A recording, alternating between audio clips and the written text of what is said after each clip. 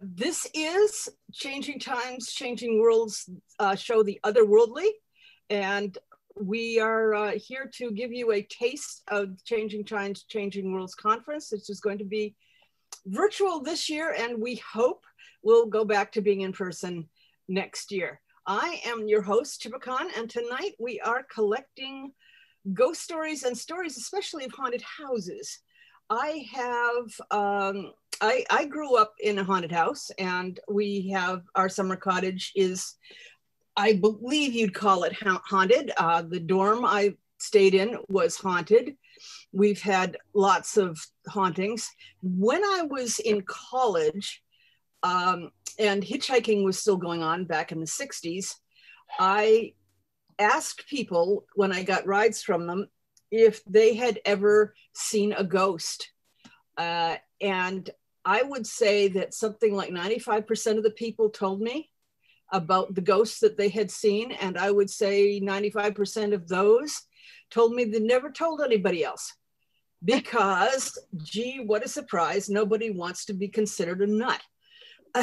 And so we didn't, so you will tell a lot of people things when you know it's totally anonymous, which is why we're going to let anybody who wants to share through the chat or share with their, if you have one of those clever things that changes your voice, go for it, or you know, turn your sit, you know, with your face back to the thing. But yeah, I'm looking for stories, and the house that we lived in when I was growing up, the doorknobs would turn, and I'm saying this is when nobody had gone through the door in a week, and suddenly the doorknob suddenly decides it's going to turn far enough to open the door so the door can creep open. Things moved. I'm not going to say that this wasn't some sort of, it's not necessarily a ghost. There could be lots of other things that are moving things. There are lots of things, but we generally call that haunting. And another problem with these stories is, of course, people like my mother, who I love dearly, but she would never let the facts get in the way of a good story. One day, one of the things that happened, I think the third floor of our house was haunted. And Absolutely. My littler sister was afraid because there were things moving around on the third floor. So Liz, do you want to tell about the rocking chair? I lived on the third floor with my brother, and because you changed places. Every day when I would go upstairs, there was a storage room at the top of the stairs. And every day I had to pull a door shut, and it shut very sturdily. You know, it wasn't something that was loose. It just was opened every day when I came in. So I would go into my room and put my books on my rocking chair. And I'd go downstairs. It never happened when I was in the room. I would go downstairs and I would come up and my books would be on the floor. Almost every day.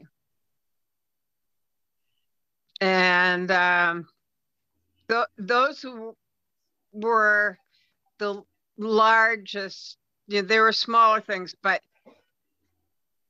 those are the things, I just got used to it. You know, the door would be open and my books would be on the floor. Yeah, and Kitty couldn't like that. Only my brother and I were upstairs, and generally he wasn't home when I got home. But that was so one night, was it Kitty? Oh my God, the 3 knocks, remember those? The 3 knocks. I started studying the paranormal way back in junior high. And so I had heard the tradition of, if you hear 3 knocks in the wall above you, then that is a warning that somebody in the house is about to die. Well, my sister was having a sleepover, and There were four they knocks. heard there were four knocks. Yeah. And so, well, the thing is, there was knocking inside the walls. So Yeah. they immediately, they were like, what do we do? It's like, lock the door. Okay. So one of them locked the door and said, now what do we do? It's like, get help, Mr. Richardson. So he heard this screaming. He got two teenage girls upstairs. He hit that door at about 40 miles an hour and bounced off of it. And then, of course, he went back to bed when he found out they'd heard noises. And I tried to calm them down too. So Mom had to spend an hour calming them down. But I tried to calm them down by saying, well, how many knocks? And they said 4. And I said, oh, well, that's okay. 3's a death knock. Well, that was really calming. Well, I thought it would be, but God forbid that she take advice from an expert. And when my mother told the story later, she had me saying, 3 is the death knock. So you just have to take into account people who will make a much better story out of things. Oh, you didn't have to make a better story out of that. I've never been so scared in my life. But I have another story I wanted to tell, because I think most people have heard of the phantom hitchhiker, where somebody drops a hitchhiker off and her sweater's there and they go to take it back and the mother says, oh no, she died. Well, actually a friend of mine took a sweater back and there was this old woman, and when he had the sweater in his hand, she said, oh no, she's done it again. Which is a completely, in my view, a different reaction than, oh, that's my daughter's sweater, ooh, spooky, spooky. No, she's like, and he said, would you like a cup of coffee? And she invited it and said, my daughter died a few years ago, and this has been happening ever since. And he gave her a cup of coffee. So the story has changed a bit, but that, as you would expect, if you keep having your daughter's sweater show up again, eventually you'll get used to it.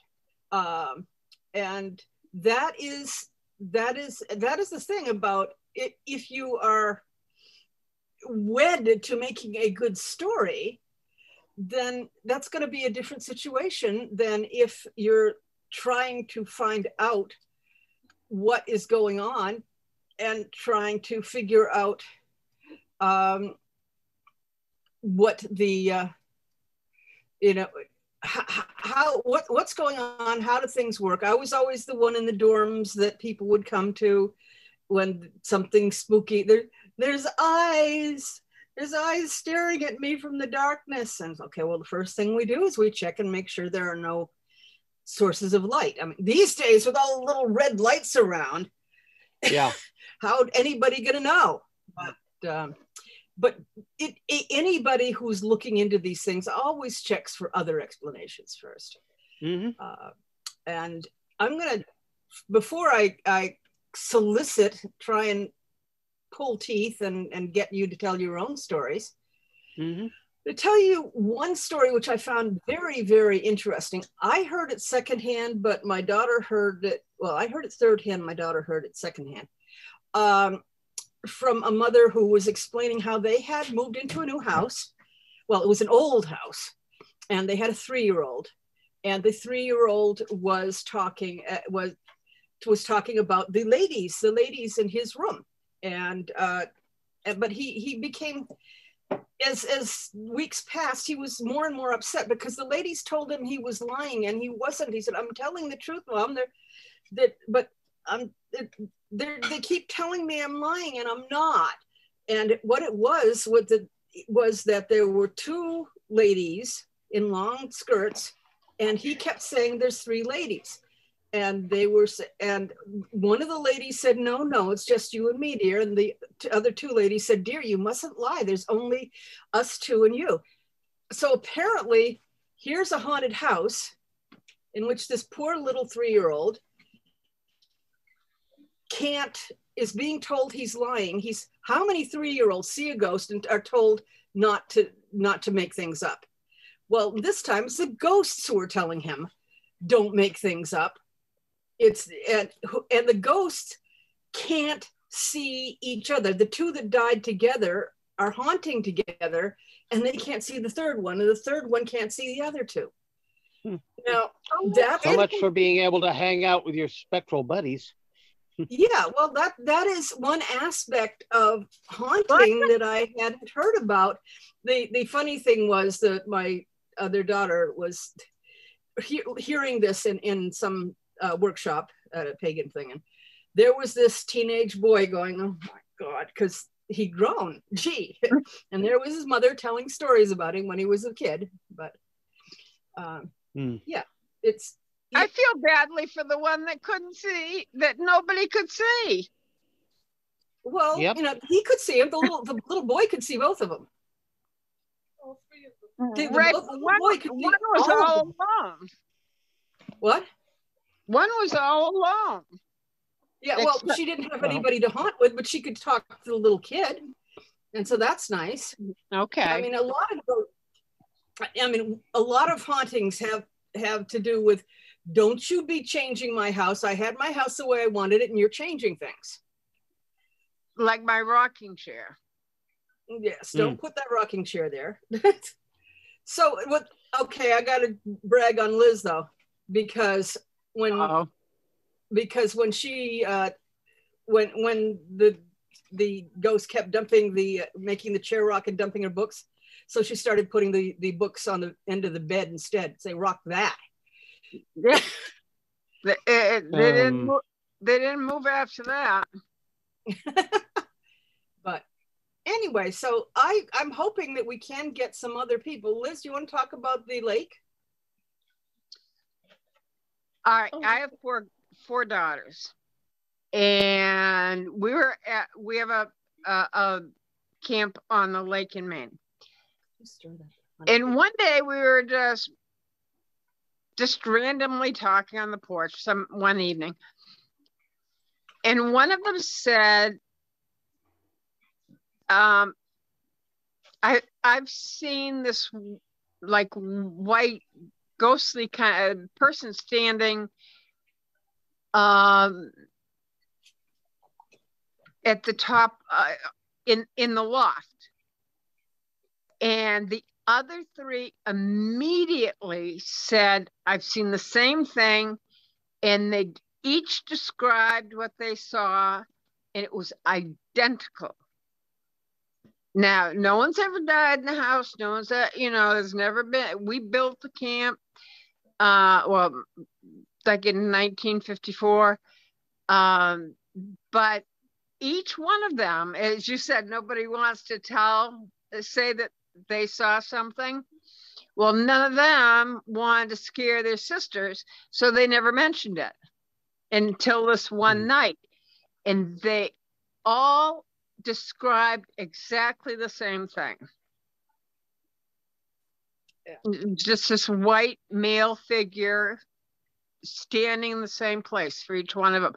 And I've gone up and looked to see, as you said, Chibikan, that it, are there lights, lights that hit a particular way, could there be another explanation? This worldly explanation for what they saw. And I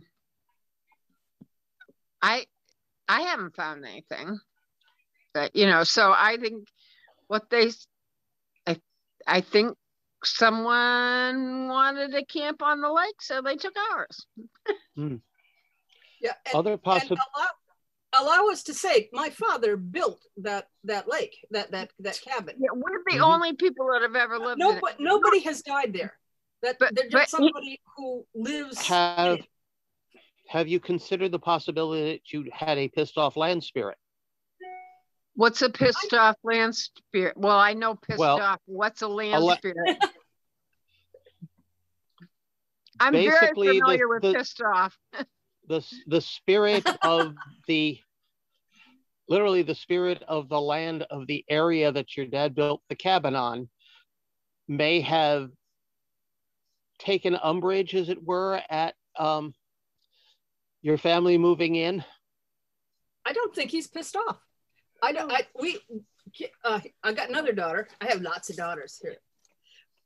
You have two. Hi, Kat. You take the seat if you're going to say something. And we've had a lot of sightings in the area. My roommate, you know, coming to my house, I'm 2 miles from the camp. He saw the white cloudish thing. I don't know how to describe it. It's normally referred to as ectoplasm. Ectoplasm, okay. And he saw it in the road and, you know, tried to avoid it, couldn't, and he could feel it go through him. This very cold feeling. Yep. And my sister had a similar experience on the way to the lake. So I think the area has a lot of pissed off, whatever you said. Liz, tell them about the Kitty's car ghost. That was the one I was talking about. Kitty's a fairly Kat, wouldn't you say she's the more hysterical sister?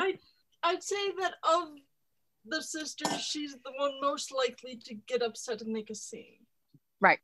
So she's driving home one night and she goes around a corner and, you know, hits the brakes because this is white, pissed off what? Well, I was assuming it was angry, but yeah, it could just be manifesting like, hi, I'm here. But a land spirit is, I believe the Latin term is genus loci, spirit of place. Okay. But Kitty's, I think, was a ghost. Yeah. Kitty's, I think, was a ghost. And there's only one way home out there because you're going around a lake. So every night that she went out, she had to drive around this corner and she would be petrified. And she saw it more than once. Okay. On you and push it. I never saw it, but and then you can. Okay. Yeah. My mother would like me to add a little bit more of my experiences at the lake. Oh, you had one too? Oh yeah. Oh, we know the guy at the lake. Yeah. I mean, know the guy at the lake?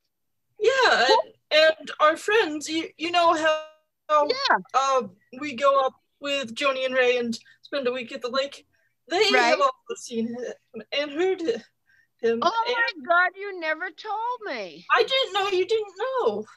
No, whenever we come into the lake, because we're all spiritually minded ladies, we say hello. It's nice to be back. It's nice to see you again. And we all say hello to the spirit. And when we play Cards Against Humanity, which we're a bunch of ladies having fun together, hanging out with our friends at the lake. We get a couple of drinks, we get some cards going, we pour them a drink and we deal them in. And the land spirit has won Cards Against Humanity more than once.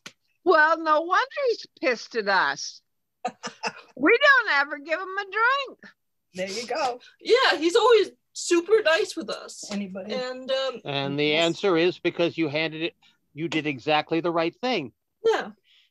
Joni has seen the spirit walking across the catwalk, which I haven't. I've heard the footsteps, but I haven't seen it. I've never seen it, and I don't know why. Yeah. But I just want to add that Joni and Ray have started calling the spirit Bob because because we think it's the ghost of our grandfather who was named Bob, but because we got our grandfather a sign that said no parking except for Bob. So when they drive in, it says, this is Bob's parking space. Hi, Bob, we're here again. So just a nickname, but yeah. So we're nice to the spirit, and the spirit just doesn't really spook us. And, well, that's really neat. Which reinforces the concept that it's a land spirit as opposed to a ghost, because ghosts don't normally kind of spirit.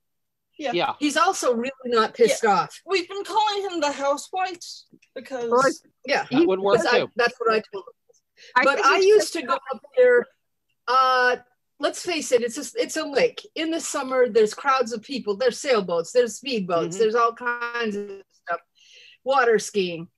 I used to go up before anybody came, and I would be alone on the lake.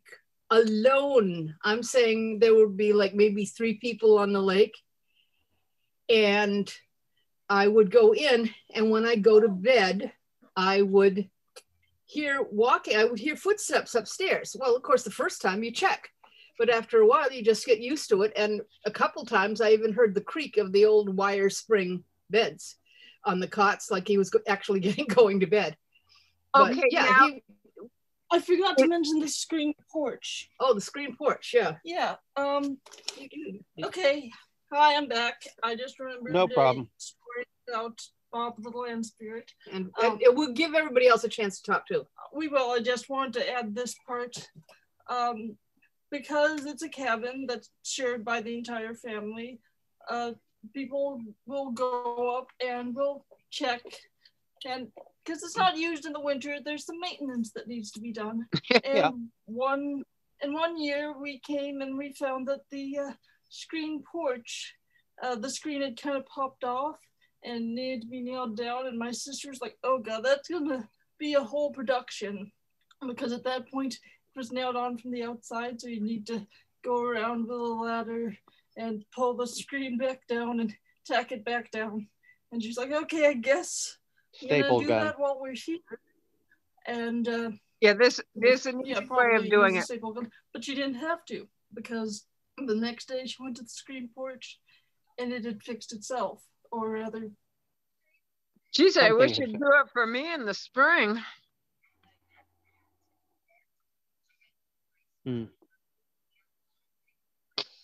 Now, is it a ghost when, and this is a question that really a question. Similar experiences. I would go before we had hooked up the water. So I would go, and every morning I would take the bucket down to the end of the lake and bring it up, and I would use it to drink and wash dishes. And then the last thing, I would pour it into the toilet. And one day morning I woke up and the bucket was empty. And I was like, oh, I guess I forgot to flush, but there's nothing there. Okay. The bucket was full. Yes, I'm sorry. I said the wrong thing. The bucket was full, even though I thought I remembered emptying it. And the next day, I was careful to, flush it. And the next morning, the bucket was full again. So what we have here is a spirit that is making repairs, carrying wood, carrying water, and responding. So that is kind of like a haunting, but it's not. It's a house spirit. Yeah, it's not a haunting because it's not somebody who's dead. It's actually somebody who is never technically alive. Not in the human sense. Is it? Okay, this is a question for you too, because I'm fairly ignorant on all this. After my brother died, we were having the memorial service one weekend, and I drove down. I got there about the same time as my cousin. And he told me, oh, I had a dream about Bobby last night.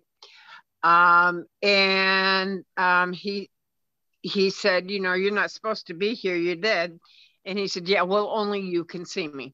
And he, we thought it was an interesting dream, and I went down to the camp. Our camp with different camps. And I got to the camp, and there were a bunch of people. You know how people congregate when someone died. Yeah. And there were a bunch of people sitting there, and they were sitting there in the dark.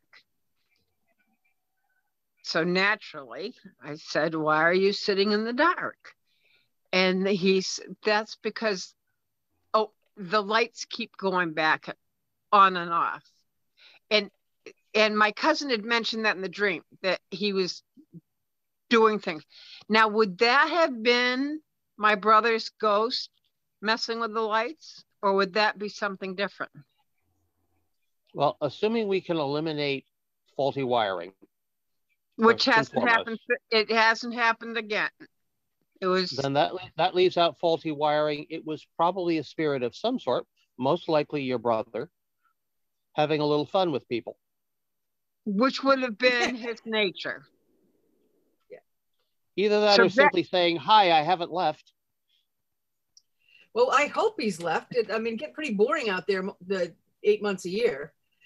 Well, he could be, making friends with the chipmunks or things. Okay, maybe he and the land spirit are playing pinochle. Do ghosts have to stay in this world, or could he have come back? He's probably moved on by now. Well, as I said, the lights have never done that before, since. Before or since. But can ghosts visit? Just kind of come in and play with you and then leave? Mediums say so. Yeah. Okay. Thor, are you trying to get our attention? That would be a go. Actually, yes. Spirits can come and go that way. My wife, her parents' house is an old house from the 1890s, and they have a French store in the interior that has pictures of past relatives and stuff like that. So it's an unofficial ancestor altar. And a couple times that I stayed the night at that house, I saw somebody in a red flannel shirt, big, bulky person, and they were walking around. They kind of were checking things out and so forth. And she said, oh, yeah, that's one of my relatives. So this house has visitors. It has ancestors that come and visit. And so, yes, they can do that, even though they've passed on. Mm-hmm. So, yes, you can get visits like that. Our uncle still pays visits, and he died like almost 3 years ago this coming November. Now, is there a difference between the ones you can see with color like you're seeing and the ones that just appear like smoky white? Not really. I mean, when I used to do ghost investigations kinds of thing, a Native American friend of mine, one of my best friends, has a lot of experience doing that. And we would walk around with a tape recorder and just record and try to talk to things that are out there. And we did that at the Confederate Memorial at Point Lookout State Park in Maryland. And I actually did get some voices on the tape that actually responded to the conversation. When I went to Point Lookout where the lighthouse is, I got additional voices on tape. Wow. Cool. And some of those have been confirmed through local lore. Like at Point Lookout, there is a known entity of a little girl that's looking for her mommy, who was a nurse at the time that Point Lookout had a military hospital during the Civil War. Now, a large part of that cemetery and the prisoner of war camp is now underneath the bay. I mean, it's underneath the river. It's underwater now. Yep. And a lot of that came up, and they had to rebury them. Ooh, not good.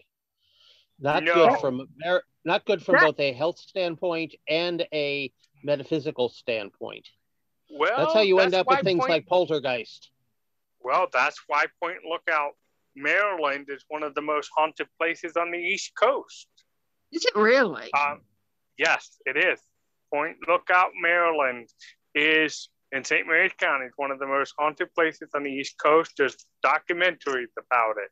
I've actually even heard troops doing formation marching just right near where I was recording. I had it all on tape. So you could have entities that way. I went to one place that was a genuine haunted house. I mean, I had the same tape recorder, and just before we got up there, there was a little kid voice that said, "I want to play." And then an older voice that said, "Get out." You know, just like that. I was like, whoa. Well, when we walked in there was a temperature difference in the house. It was oppressive. The gentleman that lived in the house was in his early 20s, and he claimed to have a relationship with the spirit that was in the house, and his bed would be moved 90 degrees, as in from this to this, within his bedroom when he woke up the next morning. Wow. He had other things going on. He had the spirit come into his dreams and try to have sexual encounters with him. When we went upstairs to the attic, we found that he had 2 6-foot mirrors facing each other and an altar in the middle. Ooh, that's not good. No, he was playing with stuff that he didn't really understand. Yeah. And the thing was, though, that spirit merged with the house. The house basically pushed us out of the house. And as I was leaving that place, up in the attic, I saw 2 red eyeballs. Oh boy, So, the red eyeballs. That's not good. No, and yeah, I think a couple of the elders from our coven group went over there and did a genuine house cleaning. Yeah. That sounds like the full burning rosemary, war water, 4 thieves vinegar, moon water, lots and lots of praying and focusing. And in absolute last resort, burn the place to the ground. That's a bit extreme. Yeah. But I've never found. Then where would they go? Wouldn't they just go to somebody else's house? No, they'd either move on or they'd be probably still stuck in that space. Okay. But they would have less of a physical touchstone in the world. Do you think the mirror thing was enhancing them? Oh, that creates a really nasty doorway. Right. Yeah, When you have 2 mirrors. Yeah. About the only place I know that's about the only place I know that's safe is the haunted mansions at Disneyland and Disney World. Yes. Where are those? They're on the ride. Yeah, they're on the ride, and at one point things slow down, and you have this endless corridor, which it was created by a mirror and a semi-mirrored surface facing each other. Now, here's a factoid, because I used to work at the Walt Disney World in Florida, and I noticed my camera's frozen. Yeah. Yeah, I'm here. It's not letting me turn on my camera. Weird. Okay, anyway. We've got your voice. You made them mad. Yeah, I guess. I used to work at Walt Disney World.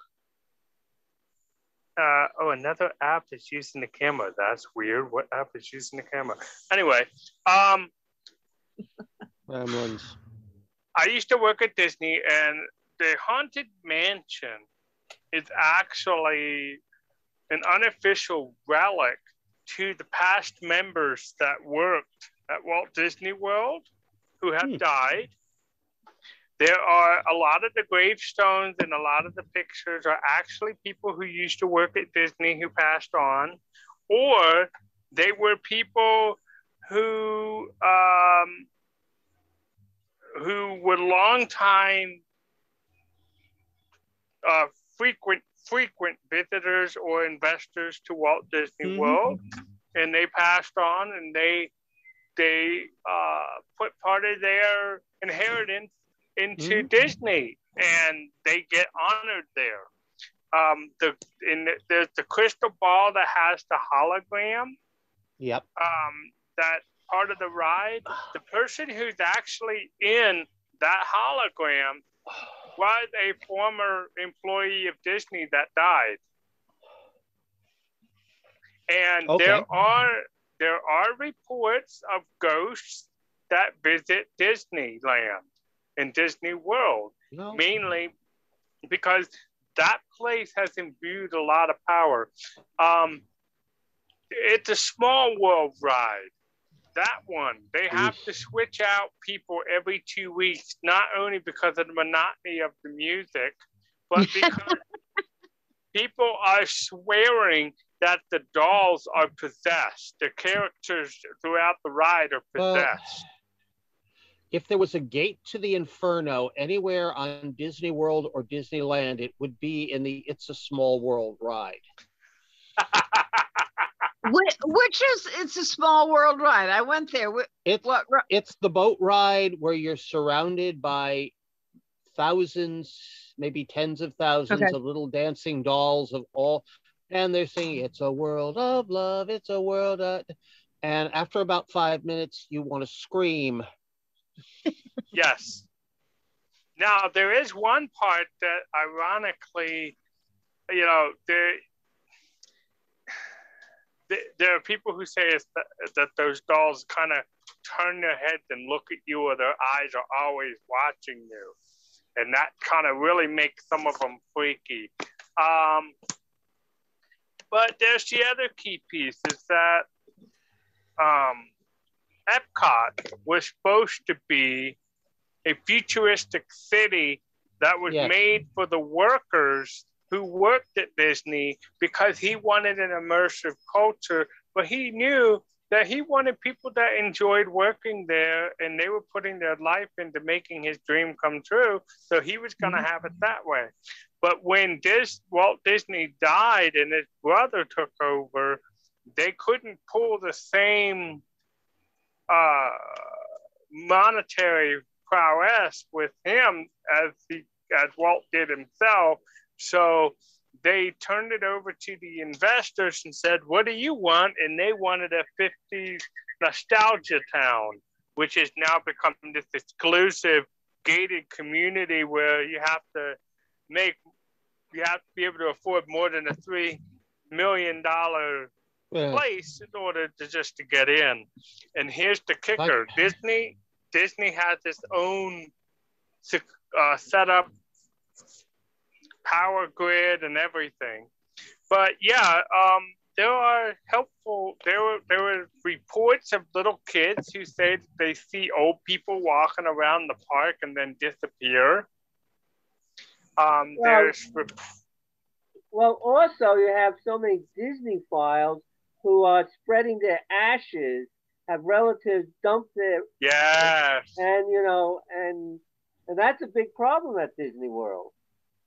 Yes. Actually, I remember one of the times that I was working there and they had to shut down Space Mountain because somebody threw their ashes out on Space Mountain during the ride. And that's one of the things that'll get you banned from Disney, from what I understand. Yes, because they don't like it. Because it gets into the equipment. And it's also considered a health hazard. And the tourists. Yes, it is. And the other thing is that they actually have a code for that.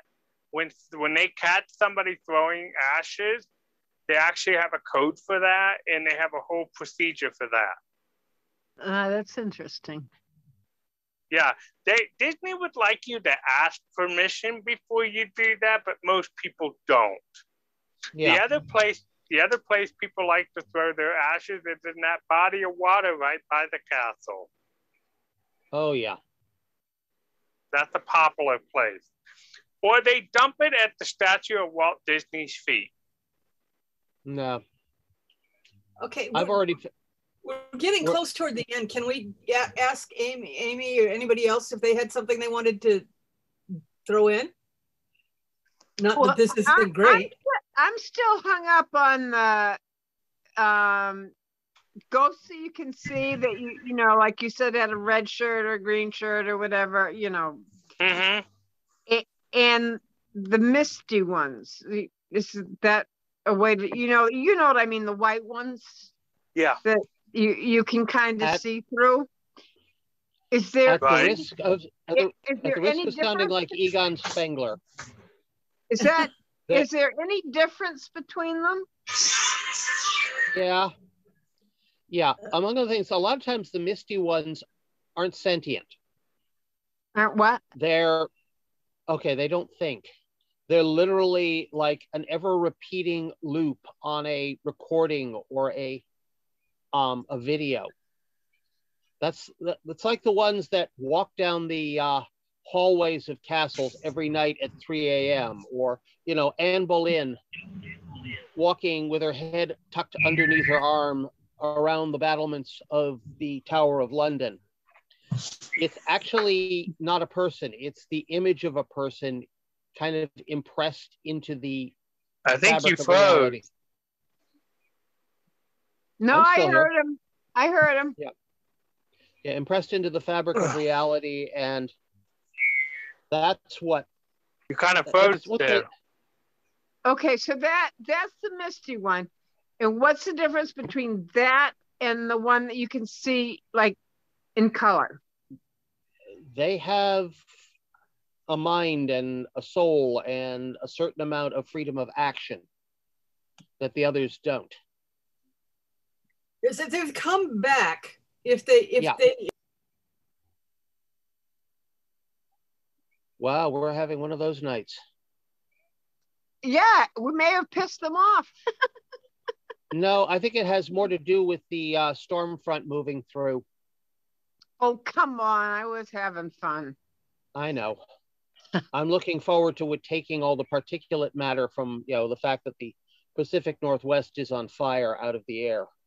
Oh, God. I hope they get rain soon. So I have a fun one. Yeah? Yes, it's my significant familiar who have passed over. I call her Ghost Kitty. And we have one of those. Yes, and so there's some nights when I'm staying over, there's the whole sensation of a cat jumping on my bed.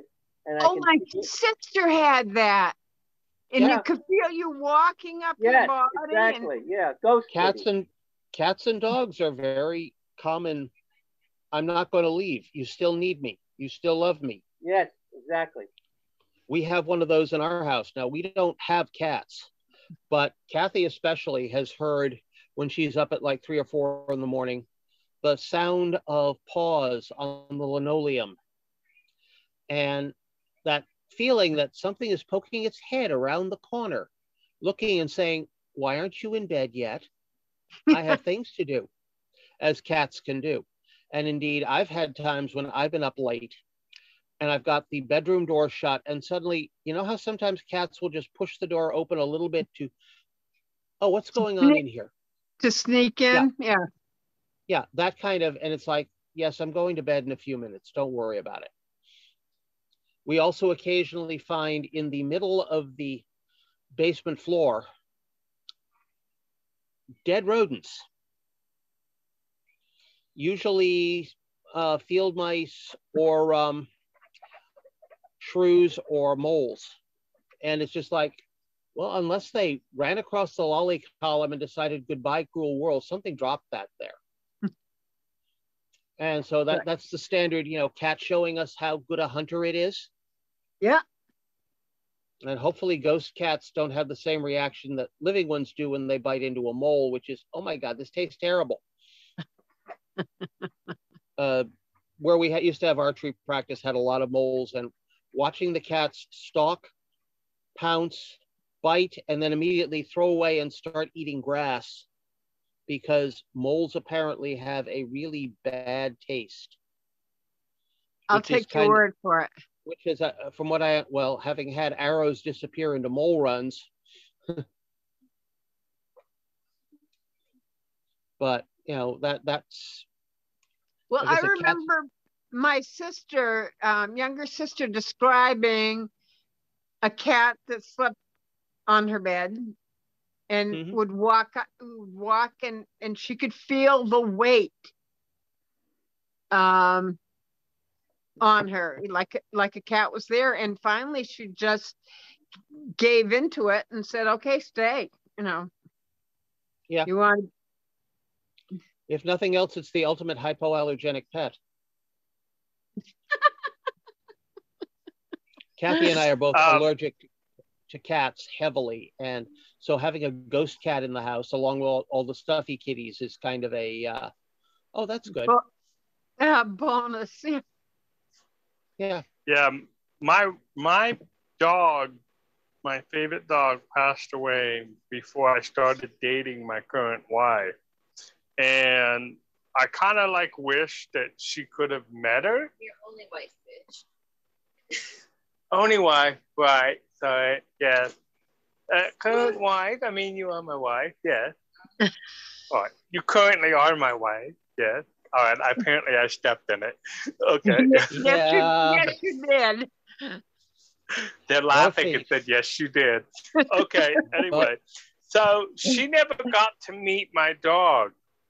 But one of the days that she stayed over, she said she saw a ghost of a dog running and jumping on a bed, really excited like it had the zoomies. And I said, well, what kind of dog was it? Because we had several dogs during our time at that house. And she said, well, it looks like a German Shepherd. I said, well, that's my dog. And she goes, well, it's kind of like here and trying to lick my hand and stuff. I said, okay, that's about right. I said, she's happy. I said, that's good. Because I hadn't yet seen the dog since it passed, and it was a pretty hard passing for me. And, you know, it was good to know that she's happy and well, and that she kind of let me know that she was happy with who I ended up with. I hope you still are. I hope you still are after you stepped in it. I am. She likes to give me crap when I deserve it. No, I'm good. I'm good. Good to hear. No, I actually we've known each other for like 20 years. She's the niece of the family I help take care of. Okay. So good. We get along real well. We're good.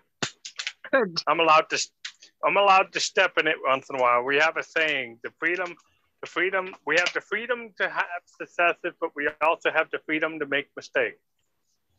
Sounds That's good. Very healthy.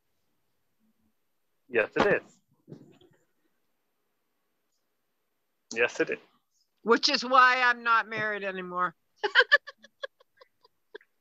Well, the thing is, she's the one who's part medium, so she gets to see these spirits and things as they come by and stuff, and she confirms some of the things that I experienced.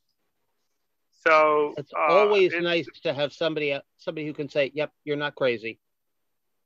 Yes, that is very nice.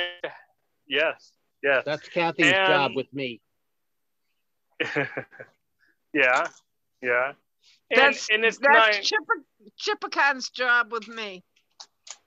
You're not crazy? That I'm not crazy. It is very encouraging to know it. I'd like it to be our changing world's job for everybody, because there's a lot of people out there who are pretending they're not psychic, who are pretending they're not seeing ghosts, who are pretending that it's a placebo effect rather than the healing they're doing. And damn it, this is real, and we might as well just get with the program. And then you have somebody like me who, when he walks into a room, the ghosts decide to be elsewhere. So never take me on a ghost hunting, ghost exploring expedition unless you want a really boring night. Well, the ghosts in my room never did anything when I was there. The books always moved, the door always moved when I wasn't there. I think that there's a very good possibility that there are people whose psychic ability is an anti-psi field that I'm definitely not that. Things don't happen around them. I know a couple of people like that. But I think like maybe the amazing Randy is like, no matter how powerful you are, if he comes near you, you get in his field, it's not going to work. Well, it doesn't matter. He's dead, so he's already gotten the, oh, I guess I was wrong moment. Unless he woke up and wanted to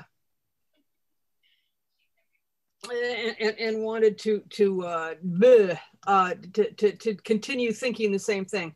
I have great faith that you keep a lot of the same thoughts. In which case he gets to spend eternity in a gray, formless void with nothing else in there but him. Until he gets bored enough, and then he can start thinking about something else. Yeah. But did anybody else have a wonderful story they wanted to share? Did you? You haven't shared one. Oh, I got my daughters to share some of them. Yeah. Sean, did you have anything? I've got one. Actually, it happened at the hotel that we are hopefully going to be having changing times at next year. I was I guess, whatever. The one I call Dirty Dancing meets The Shining. Yeah, that's the one. Yeah. I was hunting for a functional ice machine. And I got down to, I think it was like the 5th floor. And there was something moaning. Now, this wasn't the wind. This was definitely a moan. And my basic answer was, take a good look at what you're trying to frighten. You might want to reconsider your unlife decisions. And the moaning stopped. So you're giving ghosts crap. Yes. And demons and anything else. And I can vouch for that spirit at that one hotel, because I was there too, and it wasn't mooning me, but it was this mischievous poke, poke, poke, poke. I think that's probably the little kid that drowned there, which is why we couldn't use the pools. Yes, this one was definitely not human, or if it had been, it was really not a nice person, and it was very much a case of take a good look at what you're trying to scare. I just hope I get the same female entity that came into my room. Yeah. Well, remember that's so foreboding. And all I can think of is a couple of scenes out of the miniseries Rose Red. That was a good. I didn't see that. One of the few Stephen Kings that I actually like. Oh, I thought that was great. There were so many different types of psychics that were, you got to. There are so many different kinds, and being psychic doesn't necessarily mean you're going to be a nice person. Yeah. Right. And basically what I saw there was Zavumbis. Basically, free-willed zombies, West African liches. Ooh. Yeah, they're a really nasty. I kind of like subspecies. I kind of like the woman, or in my case, I'd prefer a man to come in my bedroom. I think that would be better than zombies. Well, this you need to see the miniseries to get the references. I'm gonna just plug here a book that it was 3 books I read last year. It was written by Andrea Perron, and it was, anybody hear of the movie The Conjuring?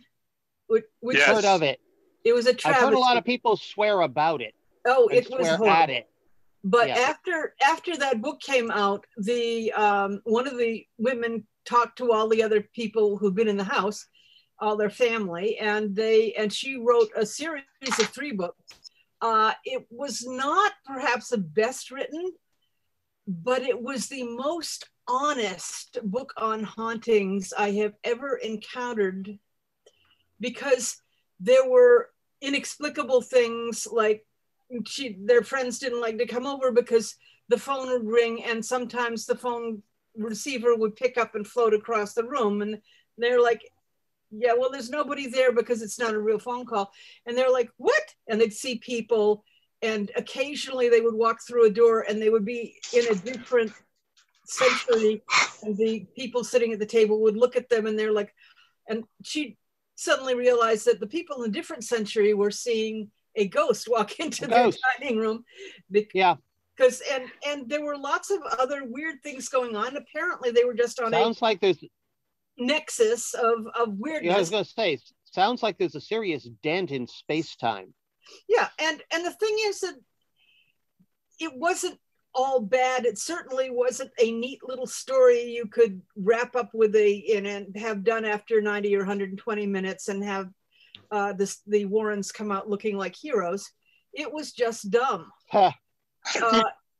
But the book explored it and how all of these experiences ended up helping them become better people, and they learned spiritual lessons, although sometimes it was freaky and sometimes ghosts showed up. A fence broke and one of the kids was home alone and there was a storm and she had to nail it, and some ghost came up and held the boards for her while she nailed the nails in. That kind of thing. This is the kind of ghost interaction that I have with my ghosts, helping with repairs and stuff. Send them my way. Oh God, yes. Well, that's why traditionally housewives would always put out offerings for the house spirits. We had in our previous house, there was when we got to, after we bought the property, after we closed, we found a circle of trees up back. So when we tried to plant it, every time I picked a place to put a fruit tree, we'd find a huge boulder in it. My husband said I had a magical ability to find huge boulders. Well, you are living in New England. We are living in New England. You could dig anywhere and find. We put one with a flat top in the middle of it. And not only did,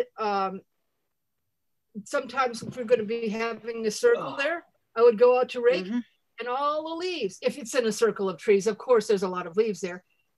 After I'd raked a few times, the next time I would go out, the pathway around the altar stayed clear. In the winter, the pathway around the altar kind of melted and didn't build up there. I kind of figured it's the energy that's built up in a magic circle, heating and warming the snow and melting it. Yep. But given that I've felt a temperature drop with a really well cast circle when they take it down, you feel the temperature drop and you feel cool air rush in.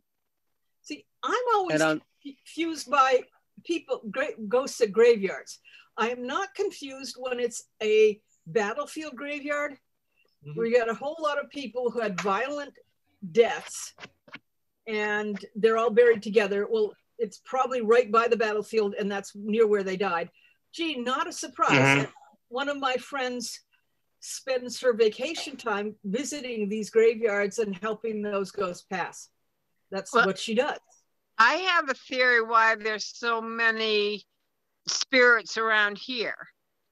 And that's because either an influenza or a pandemic or something went through whenever, and I mean, it's nothing to be walking through the woods and come along 7 headstones. I am afraid I must sign off because I have to go eat after my little blood sugar incident. And I see it is, we've had an hour. Did anybody else have anything that they wanted to contribute? I don't want to. Yeah, I just want that one that does the housework to come to me. Oh well, that's between the two of you. Okay, when you have a good evening. I will see you next week. Great. See you next week.